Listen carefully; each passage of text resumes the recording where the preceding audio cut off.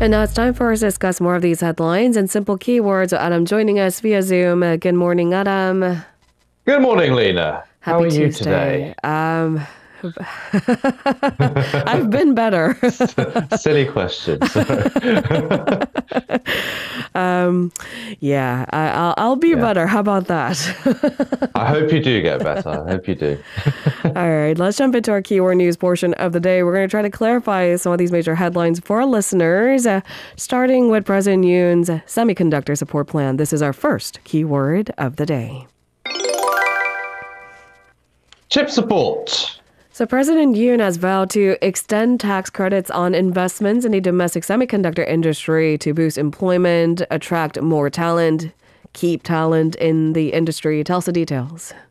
Yeah, so he was speaking during a policy debate held at Songyungwan University's Natural Sciences campus in Suwon. Again, this kind of town hall style policy briefing, if you will. Now, Yoon announced a 622 trillion won plan to build the world's largest chip cluster in Yongin in southern Gyeonggi province. Yoon expects the project to create at least 3 million jobs over the next 20 years, and there would be also an immediate investment of 158 trillion won over the next 5 years, creating about 950,000 new jobs. He said the government would pour in every possible resource to win what he called a war in chips that's going on.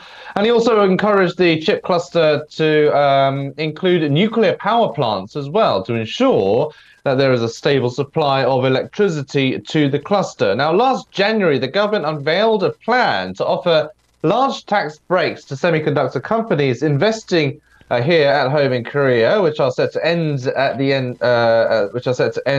year. But Yoon said he will be extending it. Now, he also rebutted claims that such tax credits give preferential treatment to large conglomerates. He said increased investments in chips will lead to more jobs and more state tax income in the long run as well. So he's quelling those concerns. But there have been a lot of pledges by these large companies like Samsung Electronics to invest in this cluster as well. So they are certainly a focal point when it comes to this cluster, but it's also, according to the government anyway, an opportunity for up-and-coming companies related to semiconductors to kind of spread their wings in this new chip cluster as well. All right, with that, we move on to our second keyword of the day. IRBM reaction. So as we covered on the program, the IRBM might not be as provocative as an ICBM comparatively, but it's still a provocation nonetheless. And South Korea's military has issued a stern warning against North Korea after again it claimed to have fired a solid fuel intermediate range ballistic missile. What's the latest, Adam? Right, so Seoul's defense ministry called it a clear provocation, urging the regime to immediately suspend such missile activities. It added that it said the latest provocation is a violation of UNSC resolutions that ban Pyongyang's use of ballistic missile technology.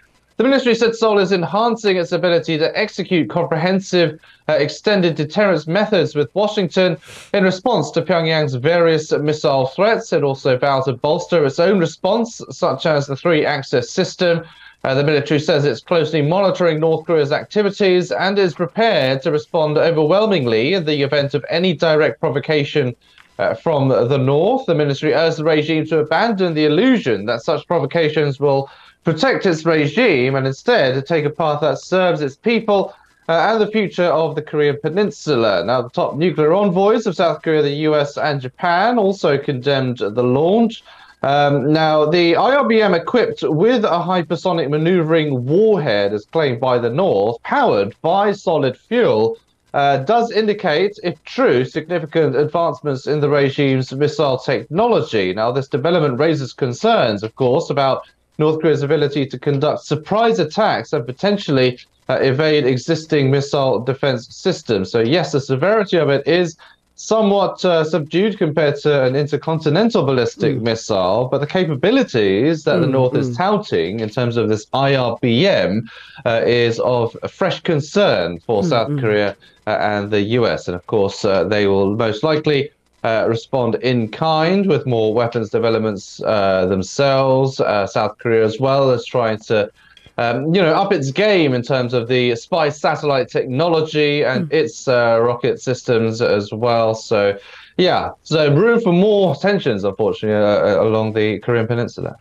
And here's another particular area of concern: increased military cooperation between North Korea and Russia. The foreign ministers of the two countries are sitting down again for talks. Our third keyword of the day. North Korea-Russia meeting. So North Korean Foreign Minister Choi Son-hee has arrived in Russia for a meeting with a Russian counterpart, Minister Sergei Lavrov. The meeting is sparking concerns of further arms trade. What's the latest, Adam? Yeah, so we don't know too much about what's going on there at the moment, but we do know that she has arrived in Moscow, and her visit appears to be a reciprocal trip following Lavrov's visit to Pyongyang back in October. Now, the Kremlin said Russia will develop ties with North Korea in all areas, building on agreements between their leaders in September. It added that the North is Moscow's closest neighbor and partner.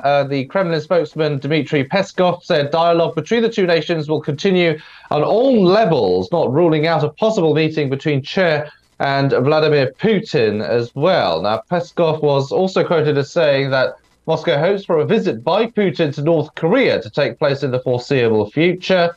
He added that further coordination, including its timing, will be discussed through diplomatic channels. Now, whether Cho will discuss that matter with Lavrov as well remains to be seen. The North State media reported that the meeting comes as the two countries deepen economic, political, and military ties. Does that mean that they'll be exchanging more weaponry as well? And of course, Cho's trip does come amid suspicions that North Korea has provided weapons to Russia for its war with Ukraine in return for Russia's technical assistance for Pyongyang's weapons programs as well. There's been claims that Russia has helped North Korea in its most recent spy satellite launch as well. But of course, Pyongyang and Moscow have been denying any arms deals so far. But the evidence, according to foreign media reports and foreign governments in the West, say otherwise. And we talked about the U.S. intelligence report showing, pictures, proof otherwise, showing North Korean arms being utilized in the war front in Ukraine. So how about that? But seriously keeping tabs on increased military cooperation between the two countries. We'll leave it there for now as we move on to our fourth keyword of the day. Credit amnesty. So 2.5 million people with a history of loan delinquency during the pandemic will be given the opportunity to switch to low-interest loans through a credit amnesty program. So give a little bit of breathing room because it's really the odds being stacked up against you time and time again. You have bad credit, it's hard to get loans, you're in a bigger rut. Tell us the details. Yeah, so your credit score does go down even if you pay off the loans eventually. But if you do have a record of arrears, then they do remain in place. Say that you have had a record of being late in your loan payments. And of course, during the pandemic, when loans were taken out by a lot of these small business owners because, it was tough times, that kind of leaves a stain on their credit rating. And so it's hard for them to get any loans now when they need it for, say, business expansion or any other business needs. Now, more than a dozen credit bureaus signed a joint agreement to support credit recovery for the vulnerable and small business people. This program will delete delinquency information for those who repay their debts. Now, under the agreement, if delinquencies of less than 20 million won that occurred between September 1st, 2021 and January 31st of this year are fully repaid by the end of May. The sharing and utilization of the delinquency information will be restricted as early as the beginning of March. Now, the financial sector plans to limit the sharing of delinquency information among financial institutions and not reflected in the credit evaluations of individuals and sole proprietors. Now, for their own customers with delinquency records, financial institutions plan to reflect these records positively in credit assessments. It is estimated that the sharing and utilization of these short and long-term delinquency information for about 2.9 million individual borrowers will be restricted under the plan. Specifically, the credit scores of about 2.5 million people are expected to increase by an average of 39 points, allowing them to switch to low-interest loans. Of course, you need a good credit rating to get lower interest rates for loans. Additionally, after credit recovery, an additional 150,000 people are also expected to meet the minimum credit score criteria for credit card issuance as well. So, yeah, this is something we mentioned before on the program as well, but some more details on it coming out, and more people. 2.5 million people, to be precise, are eligible for this kind of credit amnesty to give them a better chance in taking out loans and when they need it. New year, fresh slate, that kind of approach. Yeah. All right, let's move on to our final keyword of the day. Gaza conflict. So intense fighting continues in the Gaza Strip as Israel and Hamas marks 100 days since the conflict began. I can't believe it's already 100 days in, and this is at the loss of too many casualties. What's the latest, Adam? Right, so despite US pressure to reduce the intensity of military operations, neither Israel nor Hamas are showing any signs of backing down. The Palestinian casualties have reached nearly 24,000, and the fate of over 100 hostages remains unclear. Middle Eastern anti-American forces, including Iran, have intensified their criticism of the US.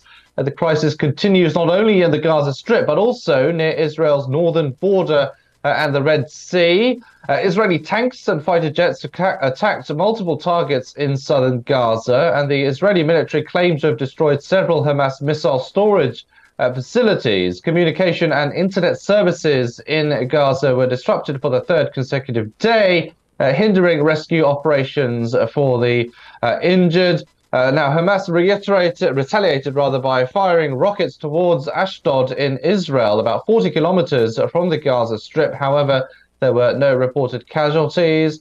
Now, Israeli Prime Minister Benjamin Netanyahu has dismissed international calls for a ceasefire, even from close ally, the US. He said in a televised address over the weekend that the war against Hamas would continue until the end and until total victory. What he deems as total victory remains to be seen, but those were his words. Now, analysts and military officials in Israel have said the conflict could continue for many months, even a year. Probably longer at that. On the other hand, Hamas is not also showing any signs of backing down as well. So just pointing to more signs that this conflict will be prolonged.